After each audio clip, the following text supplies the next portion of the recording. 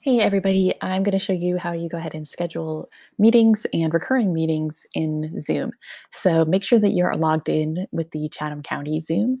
The URL is up here at the top. Make sure that you're logged into chathamk12nc.zoom.us.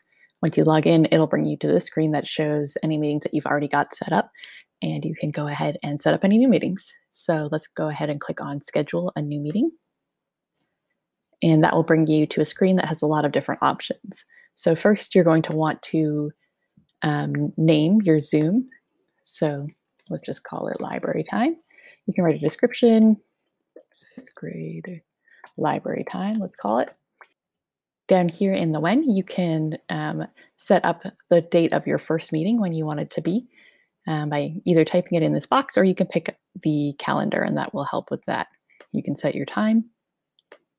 Say it's 1 p.m. You can set the duration, so how long you think your meeting's going to last. It can go up to 24 hours. That would be quite a long meeting.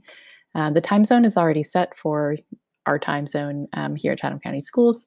And then down here, you can click if it's a recurring meeting. So if you're, say, setting your classes that are going to happen for the next month virtually, you might want to have them be daily meetings.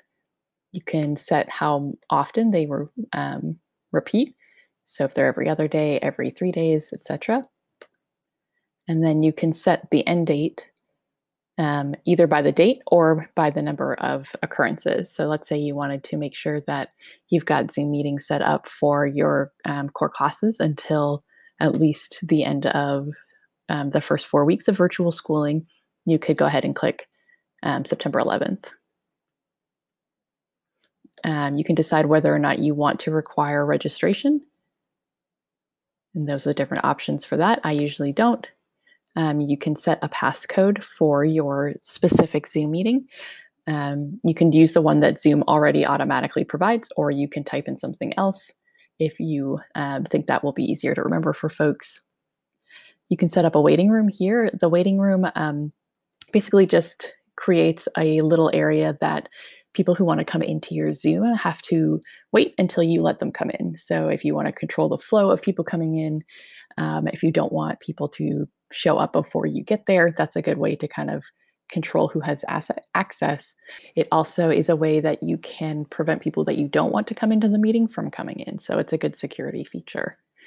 Now we come to the video session. You can decide whether, as the host, you want your video to be on or off when you first come in. I usually, if I'm hosting, put it on. You can always turn it off later if you need to. For participants, so that would be, do you want your students coming in with video on or off? I usually select off. There's a variety of reasons why students may not want their homes to be on video to their classmates and to us as their teachers. So I usually leave it off. Students can decide if they want to put it on instead. If they have slow internet, having the video off kind of stabilizes the Zoom so that they don't get that like weird skipping and patching through. So another way that you can help students who maybe have slow internet or no internet is allow people to call in on their phones. So just make sure that both is selected so that way people who want to join on their computers can and people who want to phone in can. And then you've got a few meeting options. So I always leave enable join before host off. I don't want people to come into my meeting before I am there.